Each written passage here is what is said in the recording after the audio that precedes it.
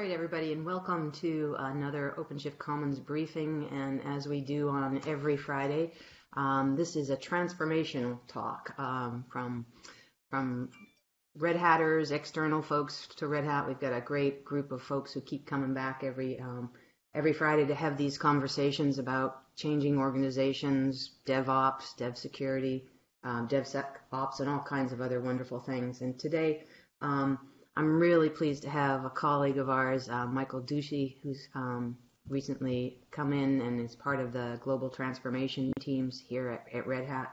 And he's going to talk about why change matters more than ever now, and a bit about the importance of DevOps in this new world that we all live in. And this is a reprise of a speech he gave a little while ago with a few tweaks, because every day things change more. And things shift even more, and how we deal with all of that around the world, and how we can apply some of the things we've learned from the DevOps world and cultural shifts. So I'm really looking forward to this talk and to the conversation with Michael afterwards. So I'm going to let Michael introduce himself, tell you a little bit about his background, and deliver the talk. And then afterwards, please do join us for a conversation about the topic. So Michael, take it away, and thanks again for taking the time today. Yes, thank you so much for having me, Diane. Always good to see you again and good to talk to you again. So as Diane said, my name is Michael Ducy. I'm trying to figure out how to advance these slides. Technology, how does it even work?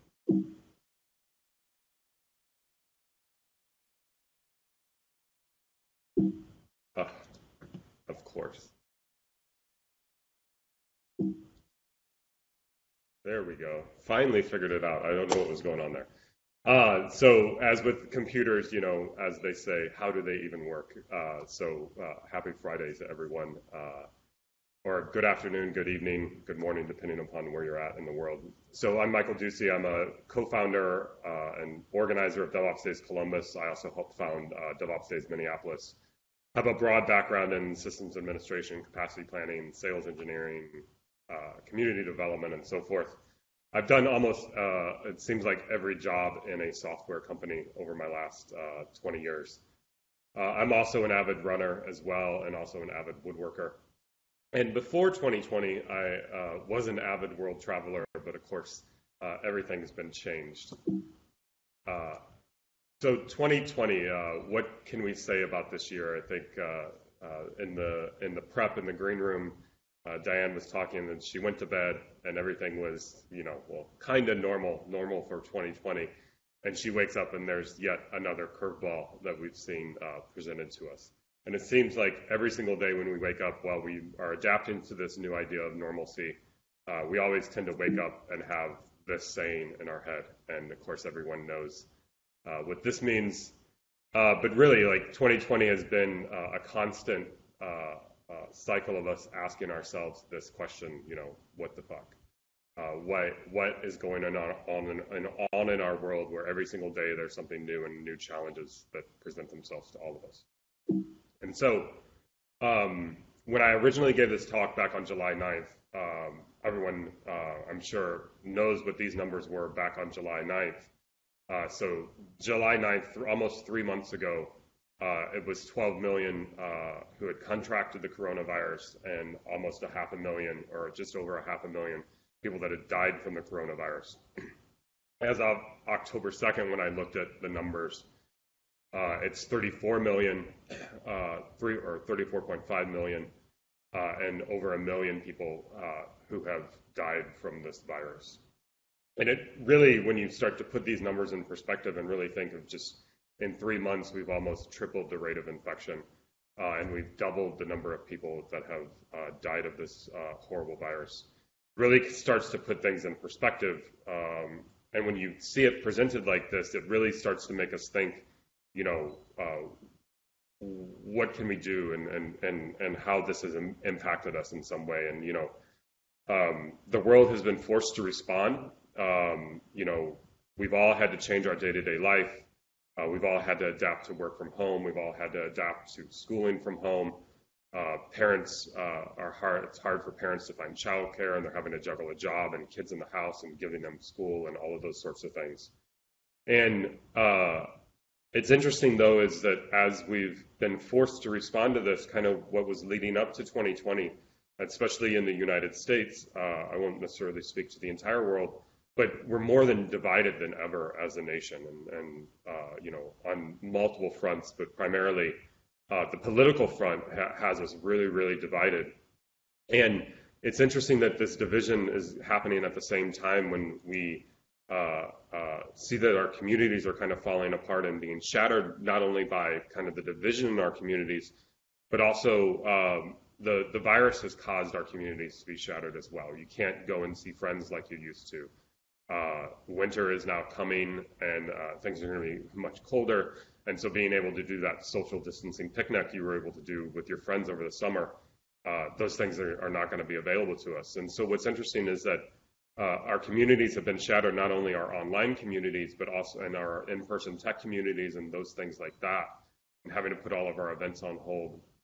But also, this comes at a time when we need them most, right? And this isolation and this inability to see people, and this inability to interact and see your friends and have that human connection, it's really, really somewhat ironic to me that really been this perfect storm of all of these things coming together. So I'm going to take a step back, and I'm going to talk a little bit about DevOps and digital transformation. I kind of want to set the scene here a little bit around how I think us in the DevOps community and us in the broader tech community can really start to ask ourselves some pretty poignant questions around how do we respond to this. So really where DevOps really came about is this idea of the rise of cloud and mobile computing, right? So we all of a sudden have all of these computers that we have to maintain. We realize as IT professionals, we need to change the way that we work. And really also what's happened is with the rise of cloud and mobile, now that everyone has one of these in their pocket, and these smartphones these days are more powerful than some people's laptops in some cases. And now you have this idea of the connected consumer, to where this is the brick and mortar now. This is where you want to try and reach your consumer. And so with this rise of the connected consumer, we've had this rise of this idea of digital transformation. And so DevOps is really a response to serve digital transformation. So how do we make it easier to deploy our apps on a continuous basis to these devices so that we can get these features and functionality in front of our end user, and understanding that that's the feature and functionality we want to actually deploy. Is it useful? Is it going to give us the business impact? Are we able to reach our consumer now in a digital way? And the really interesting thing is, if you think about DevOps and what the core tenets of DevOps is about, and I would say, we can talk about automation, we can talk about measurement, we can talk about bringing in lean principles, but whether if you're talking about internally inside of your company or externally in the broader DevOps community, DevOps is really about community. It's this idea of bringing people together from disparate backgrounds, understanding what their struggles are, not only from a technology perspective, but also the human factors of things that really influences how they interact with that technology and use that technology. And that's one of the things that's been probably the most powerful for me as I've been involved in the DevOps Days community over the last 7 years, is really this big sense of community that we have, not only the external communities like the DevOps Days community, for instance, but I've seen over the years how companies, when they start to adopt this DevOps methodology, or these ideas and practices of DevOps, inside of their own organizations, the communities really start to grow. And I think that's something that's very beautiful that we have in the DevOps community. But the other thing that we've talked a lot about in the world of DevOps is this idea of empathy. And you can look at empathy from a couple different perspectives. It can be ops having empathy for developers and what they're trying to go through and the struggles that they're having to actually package up their code in a repeatable fashion so that ops can deploy it. It's development having empathy for operations and the job that they have to do and the governance that they have to bring in as part of that application deployment process. It's product having empathy for the end user and really getting feedback from the end user and doing something like user-centric design or behavior-driven development and those sorts of things as well. And so it's really about kind of understanding each other and understanding what we all have to go through on a daily basis just to do our jobs. And also understanding that sometimes we have bad days because we do have all personal lives. And I think this is one thing that's really been highlighted is as everybody's had to shift from this work from home mode, the empathy has really had to go up across the board for everyone. We have to put up with interruptions on conference calls because we don't have spaces in our homes sometimes to have our own office.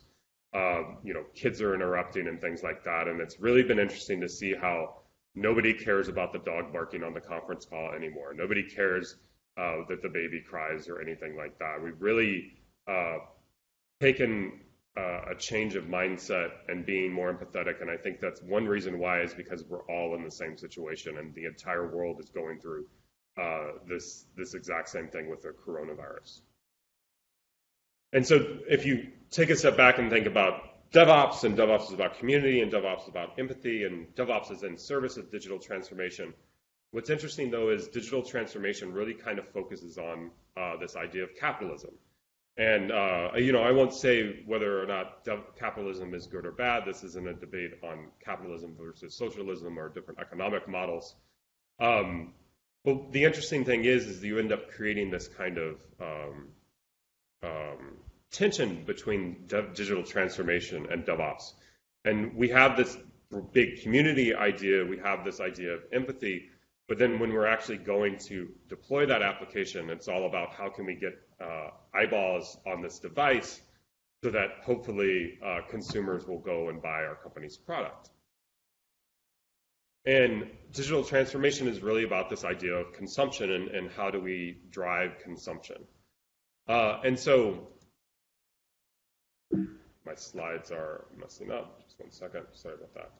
And so what digital transformation, if we really look at digital transformation and what it's about, is it's really about or how it's manifested itself. It's, can I get a car easily? Can I order food online? Can I watch my favorite shows? Or can I meet someone handsome like Ryan there? And I ask ourselves really like, what does digital transformation do to serve the people, right? So while all these things are great, there's a certain economic barrier that you have to get into using these things. So not everyone has the advantage of using Uber on a day-to-day basis. Not everyone can fly from Amsterdam to San Francisco. Well, very few people can fly from Amsterdam to San Francisco right now. But if in a normal world, very few people could do that as well. And having those economic means to actually take care of your life or to have these things that are kind of bonuses in life, right? And make people with a certain economic status better. And so I really ask ourselves, what does digital transformation do to serve the people? And I think this is one of the things that's really been highlighted to me by this whole COVID crisis and the coronavirus crisis. If you look at what the states had to do to try and respond to the unprecedented number of claims of unemployment in the United States, we really start to see that digital transformation really isn't serving a lot of the basic needs of the people. And there's lots of good stories, though, also that's come out of this of how we have been able to use digital transformation to deploy contact tracing apps in certain places throughout the world, to deploy applications to help people's lives and make people's lives better. There's a good story that I heard about a bank, and they were getting a lot of traffic to the account summary page, and it was a little bit too much traffic. So they wanted to try and find a way to cut that traffic. And the reason why they were getting all this traffic is people kept logging into the website to check to see if they had gotten the IRS $1,200 stimulus payment. And so what they were able to do, because they were able to work in a more agile way, and I think this is a good way of using digital transformation to serve people, is they gave you the ability to say, sign up for a text message, and they would send you a text message when the IRS treasury line went in your account. And they were able to send that push notification so that you knew that the check was there and they didn't have to constantly go in and constantly be checking their website and putting too much strain on their website. And so the other question is, what does digital transformation do to serve the underserved people? And how can states and governments use digital transformation to really start to make sure that the underserved people in our world or our communities are actually served?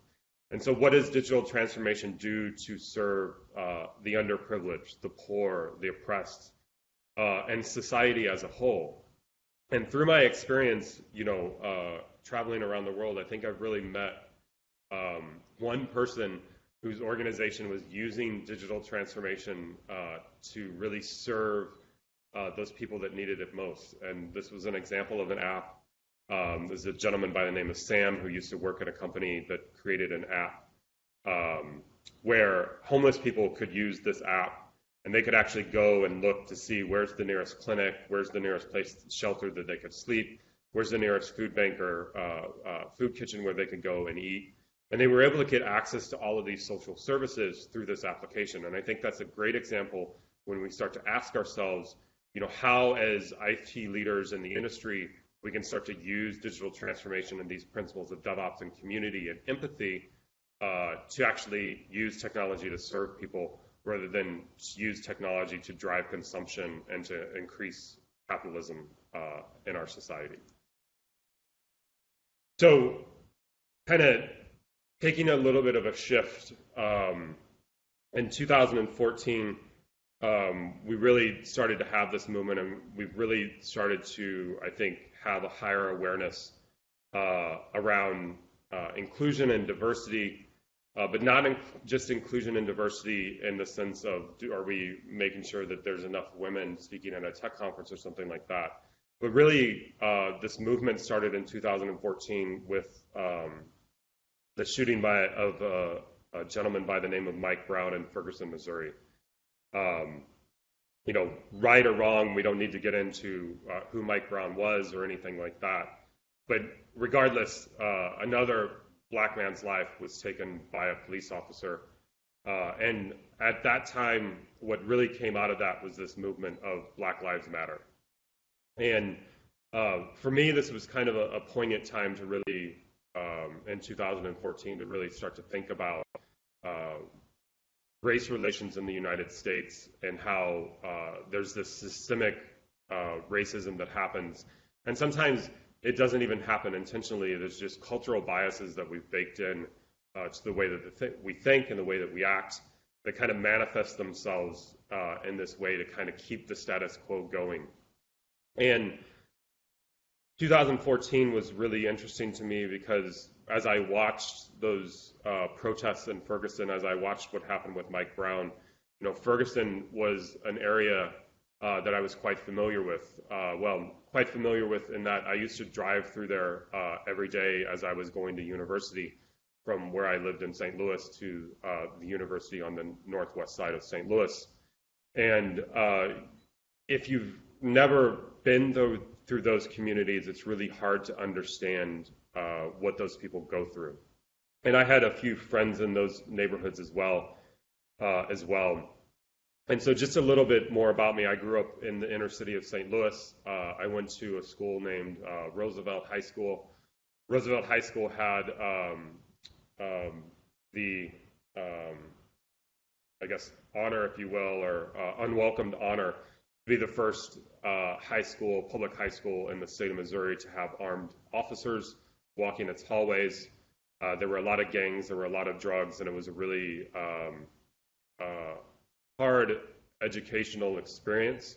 I actually ended up dropping out of high school at the age of 16.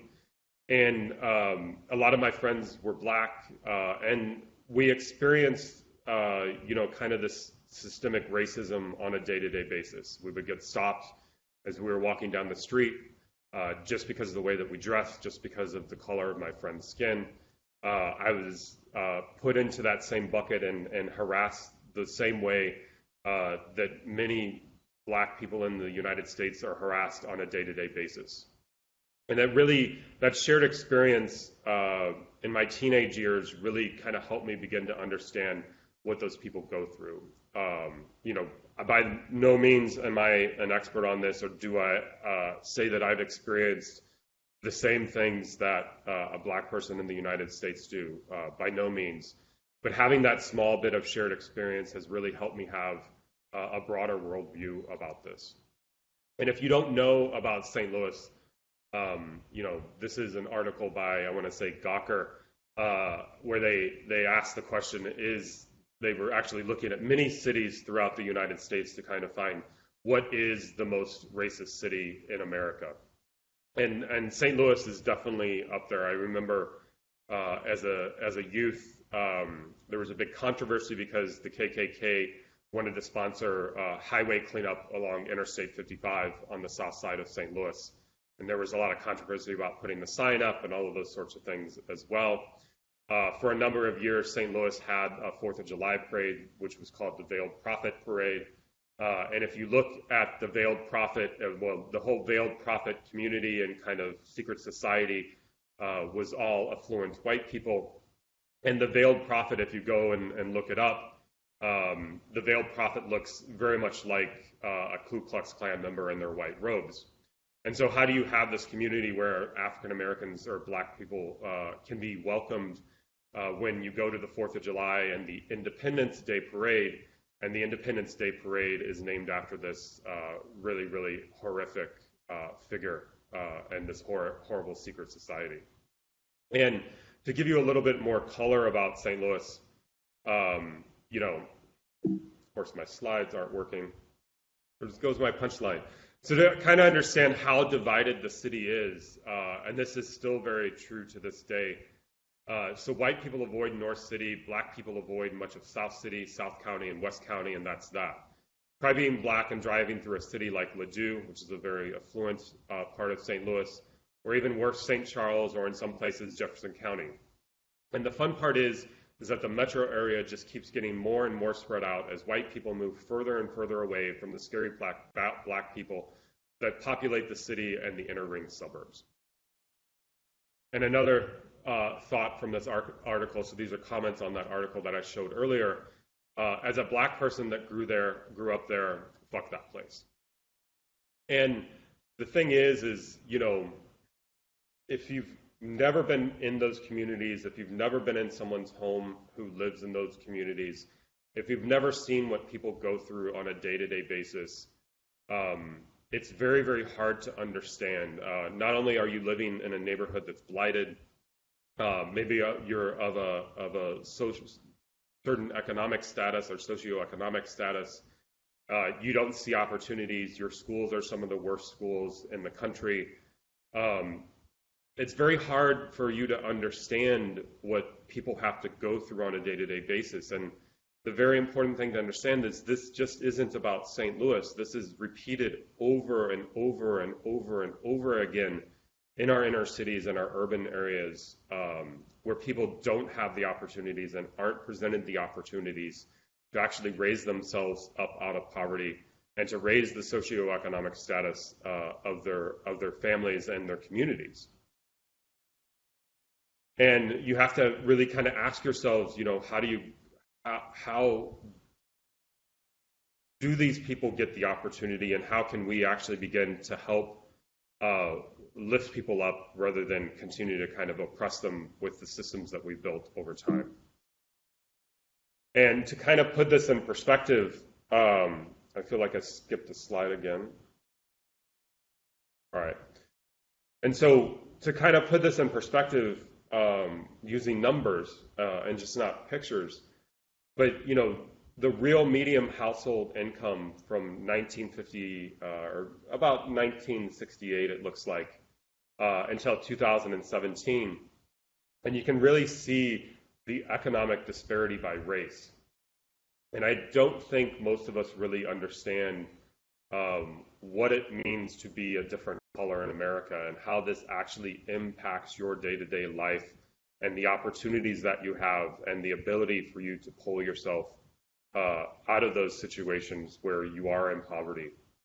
And if you look at, African Americans, Asian Americans, blacks, they make $40,000 where Asians make almost double that.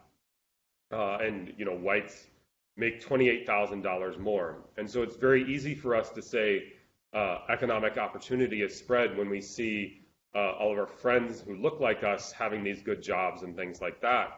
But it's very hard to understand what other people will actually have to go through when you begin to break it down. And I think this is very poignant, and one of the things that has really crossed my mind as I look at this is we work in tech. We get paid extremely well to do what we do in tech. And we've had for a number of years been talking about gender balance in tech and getting more women involved in technology. And which I think is a great thing, you know. It's still to this day that women make 80 to 75 cents per dollar that a man makes. And that gap needs to close, but that's not the only gap that needs to close. We have a very unique opportunity to make sure that when we're hiring and we make sure that we're building our communities and when we're able to build our in-person communities once again, that we're making sure that we're reaching everybody in the community and not just the people that look like me. And then the other thing I kind of want to look at as well is as we look at like what are we doing to begin to actually serve people. This is public spending as a share of national income. And so you can see that the growth since the 70s has really been about taking more and more of our national income and putting it into law and order. And in many cases, we've been reducing the amount of our national income that we've been putting into welfare and social services. And the other day in the debate, and you know, we don't need to say whether if you support Biden or you don't support Biden or who you support. It's regardless of that. But Joe Biden made a really good point in the presidential debate the other day where he said he doesn't want to defund police. He actually wants to fund them more, but he wants to fund them in a way that the police and community policing starts to transform to where it's much less about law and order and kind of keeping these communities in check as it's being treated now, and us versus them mentality. But how do we have the police have ownership in those communities, and how can we begin to bring in social workers and other people to actually help lift these people? So if you would think about how the funding would actually be, it's not necessarily about defunding law and order, but it's shifting money and providing more money to make sure that these social safety nets are there and making sure that the welfare programs are there where we can actually begin to lift people out of poverty and their socioeconomic status. Because if you can get, you know, 1 or 10 or 100 people that all of a sudden have good paying jobs, that helps their family, that helps their extended family, that helps the broader community, and they can reinvest that money into things that actually matter to them and community services and resources that actually matter to them as well. And so it's in this idea of, and do we invest in control or do we invest in uplifting people? And there's the saying that says, you know, a rising tide lifts all boats. And to go back to kind of the economic example, for the longest time in the United States, we've had this viewpoint that if we give tax breaks to the wealthy, and of course everyone knows this is called trickle-down economics, if we give more money to the rich, then they're going to spend more, and they're then going to reinvest it in the economy, and they're going to eventually it all trickles down. But there's also the economic idea that if you invest in those that are lowest of us, that the rising tide will lift all boats. And I think it's really important for us to ask ourselves as we move into this election cycle, what are and as we go to vote and as we're filling out our ballots, is what are we doing to actually make sure that we're lifting all boats and that we're making sure that everybody in the United States have opportunities like we do, like we're very privileged to have in the tech community. And so I really think that we really need to think about this idea of destroying these systems of oppression.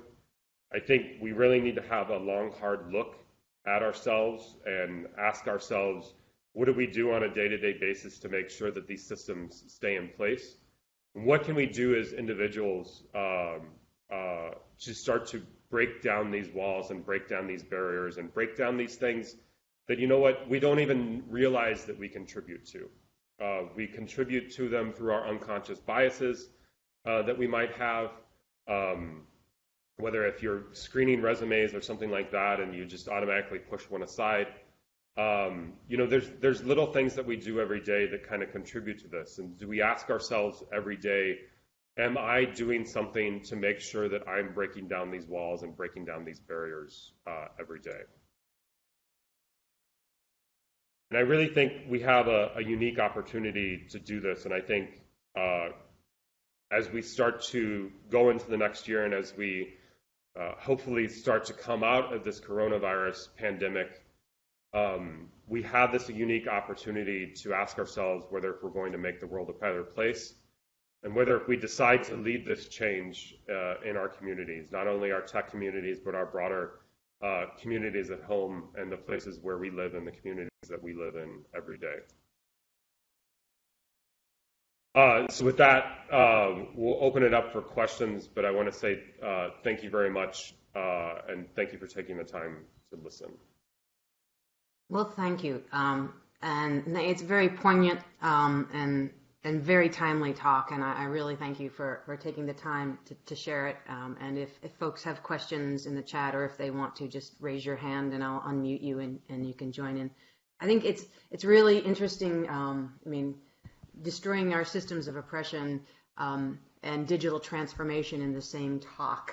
But one of the things, the takeaways, and I think we've had a few talks with Jabe and other folks, but the idea of DevOps culture and ideas and digital transformation and applying them to these problems of like policing and creating empathy between the police and who is policed and breaking down the barriers to those conversations with the different social work and support services and reinventing and reimagining how those processes are. That's very much like what we've been doing in the DevOps communities and we have the skills.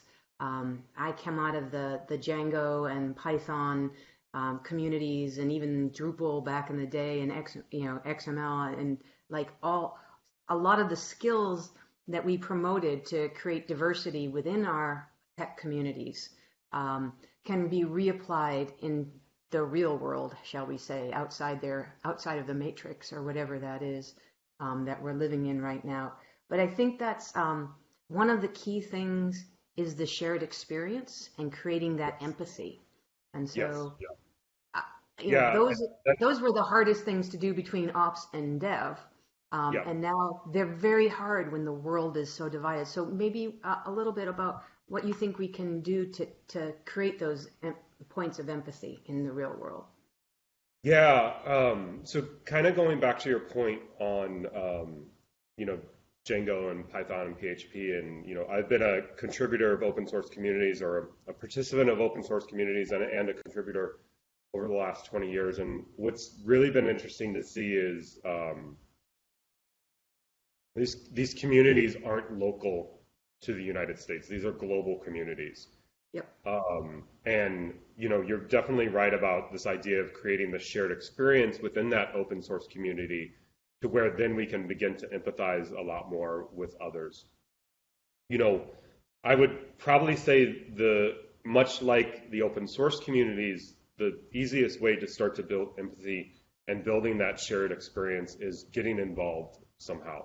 I have a friend who was telling me a story of how she volunteered at one of the missions down in El Paso, which helps immigrants and refugees at the border.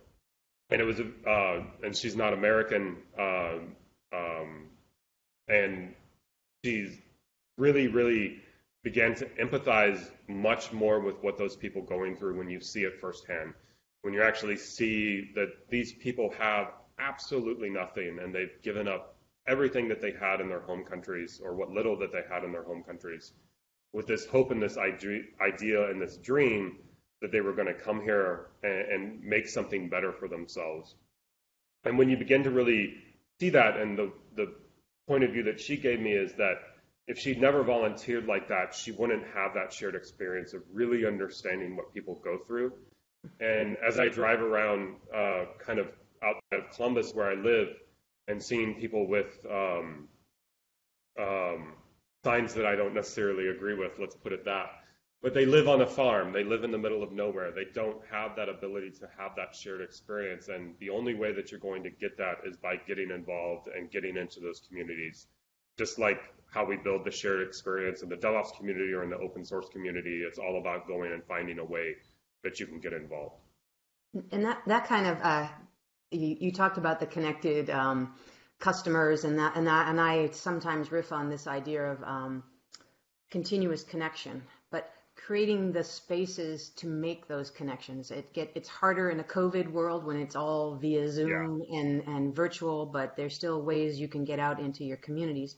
But I think one of the things that we try and do, at least at Red Hat and in the OpenShift Commons, is to create spaces for people to connect, whether they're virtual or, text messaging or TikToks or whatever it is, but meeting people where they are. I mean, maybe I can't go to El Paso and be there to, help in food feeding or clothing or supporting people with services there. But there are things you can do, and I think that's really one of my goals now, in knowing that I have these privileges, that I have access to these tools, is to create spaces where you can bring people in who are economically underprivileged or education and offer these things up either free of charge or do the mentoring online with people. There's a lot of ways we can contribute, but I think the other and there's a ton of free resources, I think, as well, right? So like if you think about our broader communities and, as a tech person, we could very easily start offering online courses, right? We could get people in the community together. We can get them on a Zoom call. We can start walking them through a lot of the free resources like, OpenShift.io or anything like that, where we can really start to educate and teach people how to use technology and enhance their careers, right? And I think that's why, like Women Who Code and Blacks That Code and other things like that as well are great communities that really we could find ways to contribute to or help out or financially support or whatever it might be. And so there's tons of opportunities just within our tech community beyond just the broader community. I think that, and the other tie-in to digital transformation is capitalism that you were chatting about earlier. I love that, but I also love, the awareness that not everybody has access to the technology. So these kids who are trying to do, told that they have to do online classes and they don't have the money for a laptop. They don't have they don't even have Wi-Fi. Yeah, they don't have Wi-Fi, and there's a huge digital divide in the United States with access to, like, I'm sitting in a rural community in Canada north of Vancouver, and I have fiber optic, right? That's privilege. The TELUS CEO moved in and built a house up the coast for me, and we became the first rural community in all of Canada. Because he wanted his summer home up there. Love you, TELUS. Thank you very much. I'm paying my bill. But it's that kind of becoming more aware of where it breaks down. I saw a great. Sorry. I finished. I saw a great thing about, I think it was Singapore, that the elderly didn't have cell phones, so they created these for contact tracing for COVID. So they created these things that looked like a tile or a little GPS thing that had the app embedded in it, so they didn't have to be on a cell phone. But creating new things like that, I mean, it is also Big Brother supervising and watching this. But the grandmother who was being interviewed, it was obvious that she, didn't even have, a flip phone to use and wasn't going to do this. So how do you do contact tracing for the elderly or the infirm? And someone came up with this brilliant thing, and as long as we don't have them dog tagged to us for the rest of our natural lives. And definitely one of the more vulnerable populations that need it probably the most as well. Yeah, the idea of access is definitely one that we've thought about in the tech community for a while. I remember the one laptop per child program Mm-hmm. when that came out in 2001, 2003 timeframe. And I remember thinking, and this was before I had ever stepped foot outside of the United States. And I remember thinking, like, well, why is a laptop so important for someone who lives in Africa or India or wherever it might be? And it was like, shouldn't we be, investing all of this money in food and other resources that these people could use on a more immediate basis? And it was always explained of like, well, if they can get on the internet, then they can learn how to make a well, they can learn how to build a farm, they can learn how to do this. And I still didn't really get it, and I didn't get it really until I traveled outside of the United States and I went through some of these communities. I mean, literally just driving through these communities and really understanding the economic disparity that exists throughout the world. And once I had that perspective, it's the idea of like, yeah, that access is extremely important to them. And that access is very important because if they can get online and get on the internet, then they can educate themselves. And they, as I said, they can really start to lift their boats up by bringing that tide up around them. Yeah. I think one of the other things that's happened with COVID and is when people have access to events. One of the things about not traveling to events or OpenShift Commons gatherings or summits or whatever it is that getting managers to approve your travel, paying for the travel, the hotel, the cost of registration has all been blown out of the water. I mean, it's kind of democratizing access to mentors and tech talks and hands-on workshops and all of that, and building those tools out and building more awareness of them and doing more of that. It's not really a stress on the system to scale up a hands-on workshop. You can live stream it, as Chris Short's been doing tons of, and anybody can access it. It's free and it's freely available. So it's like these kinds of innovations, and I think it's an opportunity for the tech industry and probably all the corporate marketing events teams in the world to reinvent themselves in a way. I mean, to take advantage. We have, obviously we haven't found the perfect conference tool platform yet. I think it's yet to be built. If I try one more, I'm going to scream. But it's like the idea that we now have all of these tools. We can build the apps. We can build platforms that are accessible, that are not firewalled, and because the content, this video that you're watching now later is infinitely reproducible and infinitely replayable on the long tail of YouTube or wherever it is, and it's accessible for anybody to watch, and as long as they have decent Wi-Fi and internet access. And I think that a computer or some sort of device, access to a library that's not shut down due to COVID, or whatever it is, the public resource that we can make available. There's so much we can do, and I really hope that some of the lessons that we learned from this pandemic and chaos in the world is how to take advantage and build better, more open and scalable tools for sharing information and educating people and giving access to technology. It's been, kind of the promise of platform as a service. I'm just going to say this, is that when I first got into PAS back, 9 years ago or whenever that was, when we had our first, Ruby on Rails platform as a service, Heroku launched or whomever started it, was that it was going to make it super easy to deploy an application, to build an app, to build a mobile app. And it has, but there's still barriers, right? And we can do better. And I think that's a lot of us in tech have a lot of experience building empathy between dev and ops, between management and dev and ops, and end users, and building communities, and applying them and taking the time now, taking a step back from our day-to-day jobs and really reaching out and creating some of those connections is really, I think, kind of the most important thing.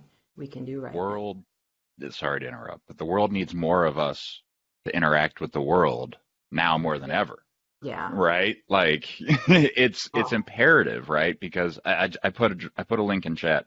The flag behind me you see over my head is the city of Detroit flag. I'm from, outside Detroit.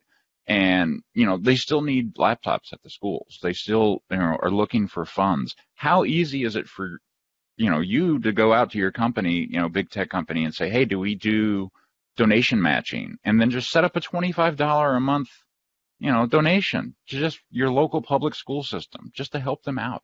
Anything, women who code, blacks who code, any of those organizations will happily take donations to help them build, right? Like it doesn't have to be a heavy lift necessarily. And, you can live stream with a phone now, right? Like, so you have a phone, you can teach people how to do something in tech, right? Like you can help somebody out right now. You really can. And I think, and if you go back and look at that chart that I showed, it's like you have the opportunity to make a significant impact on somebody's.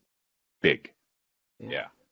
Well, there's also, I was just watching a recap of the call for code winners and stuff, and like Emily Brandt, a shout out to her, kicked off a domestic violence tracker app, and there were a number of other ones as well. But the thing we can do with the tech that we have and the skills we have it can have a huge impact. And I think that's that. And the other, there's so many things that we can do with the tech to help others. And the spaces, whether it's corporate or individual or community-based stuff that are out there, sharing that.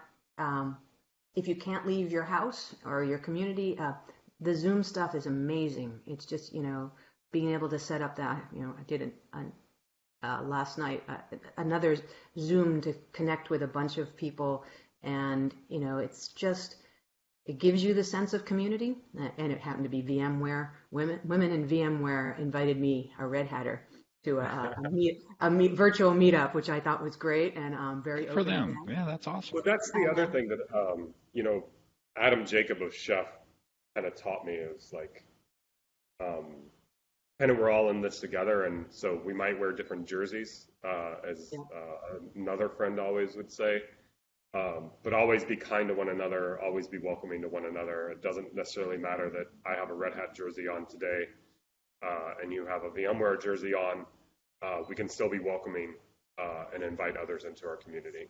Yeah. Even though it's like I tell everybody, right? Like I wear many hats at Red Hat. It's not just the Red Hat, right? Like Diane, perfect example, right? Like OpenShift Commons, she doesn't just wear one hat at Red Hat, right? Like there's a lot of things that we do out in the community that everybody can help do and can actually improve your community right here, right now.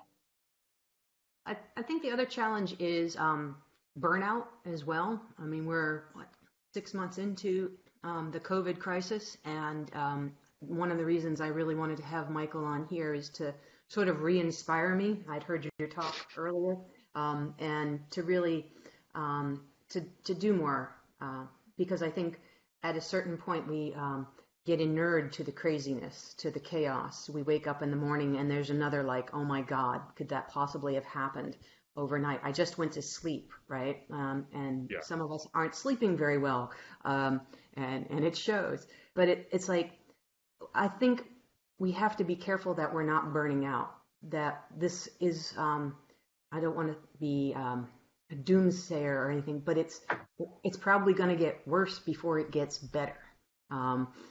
As we go into flu season, as we watch things spike, and I'm saying that from up in Canada, but my family is down in Massachusetts and Los Angeles, and so I'm watching things go haywire, and we have to take care of ourselves, take care of our families and our health, but also be able to figure out how to engage with our communities in safe and healthy ways and help lift up other folks.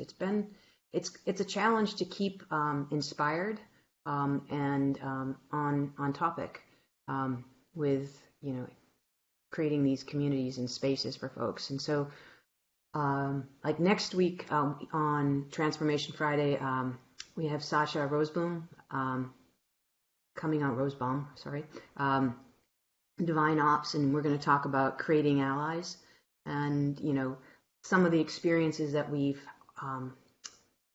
lot of us have in common around being trolled and dealing with things around that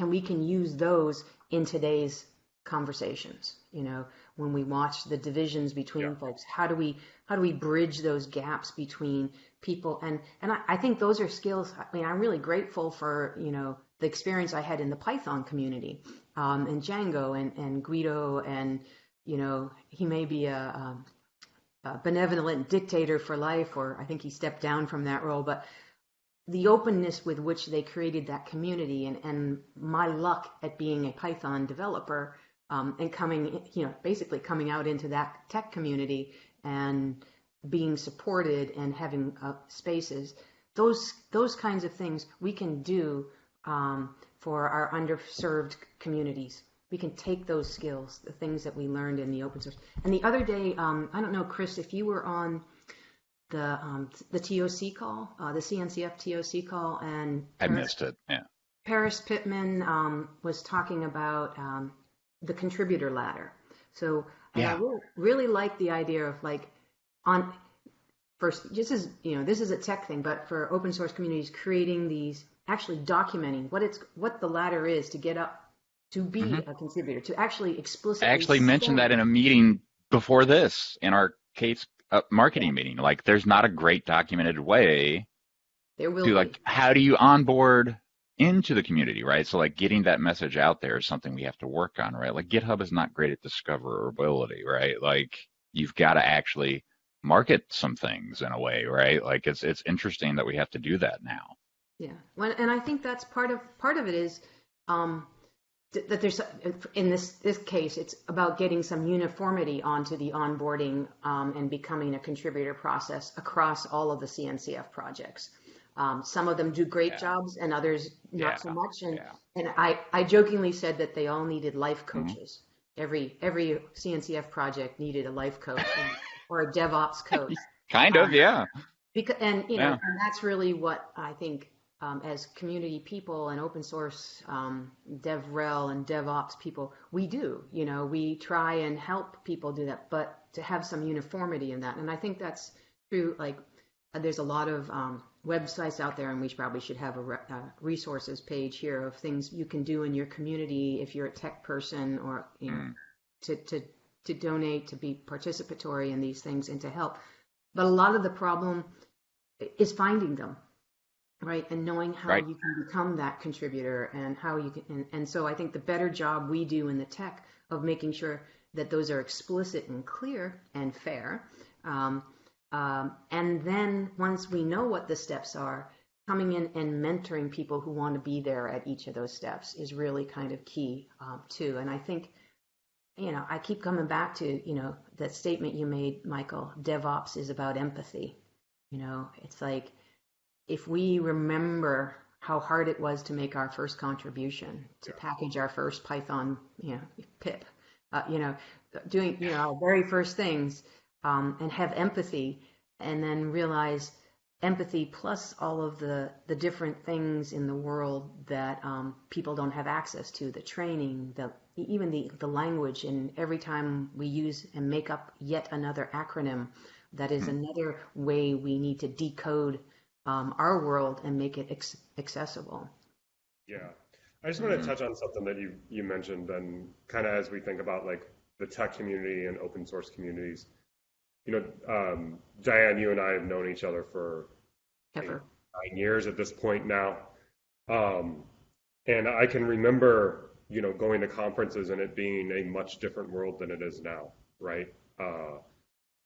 And I think we sometimes get hung up on, like, we need to improve.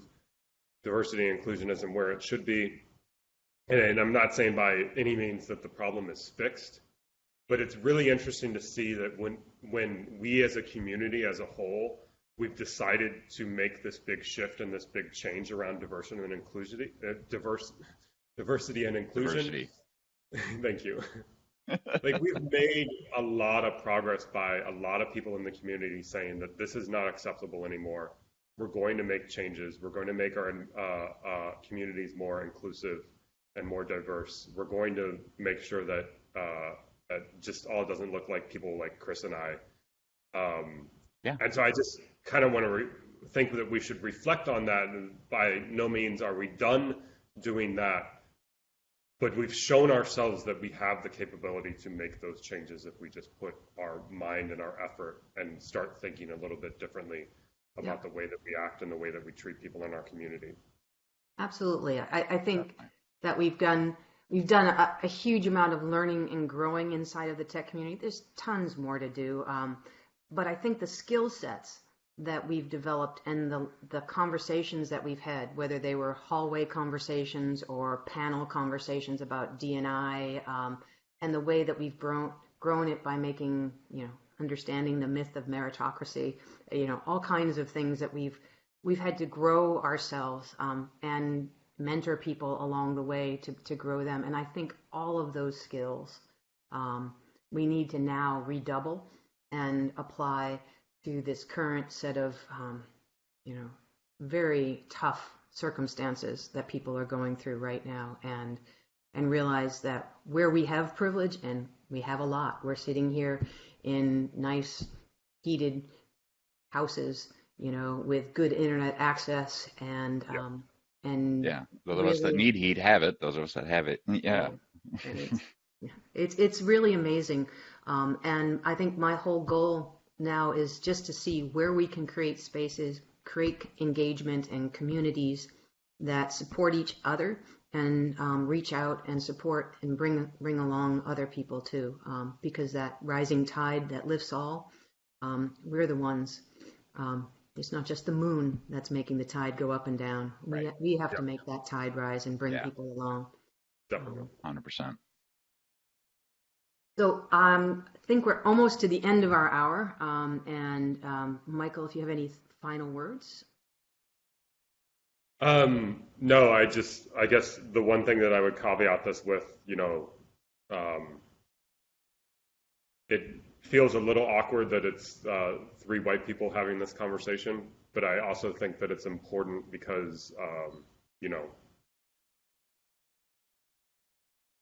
we have a responsibility in our communities to make sure that people that look like us understand what's going on, and getting some perspective into our communities is extremely important. And I also, understand there's a long way for us to go as a society to improve these things, but if we don't start having the conversations, if I'm not talking to people that look like me about this conversation, then it's never going to happen, right? And we have to start having the conversation. All of us are responsible to have this conversation, I think, which is why I wanted to have this talk today. Yeah, well, thank you very much. I think we can't rely on others to educate ourselves, and we have to take that responsibility for that. And I think that's the gist of what you're saying, and what I'm trying to do here too, is not to push it on someone who's underserved or in a place to make them have to educate us. And I think that we'll be continuing this conversation next week about creating allies and being good allies with Sasha, Divine Ops, and hopefully we'll just keep this Friday cadence of conversations going on, and do that self-education and bring in guest speakers. So if you're listening out there, please do join us again next week, and every Friday for at noon Eastern and 9 a.m. Pacific for these sort of what I call Transformation Fridays, but maybe they're Empathy Fridays. Might be the better way. It's creating empathy and connection. So thanks very much. Kudos to you for taking the time today, and we'll put this up on YouTube very shortly. So thanks. And thanks again for having me. All right. Take care.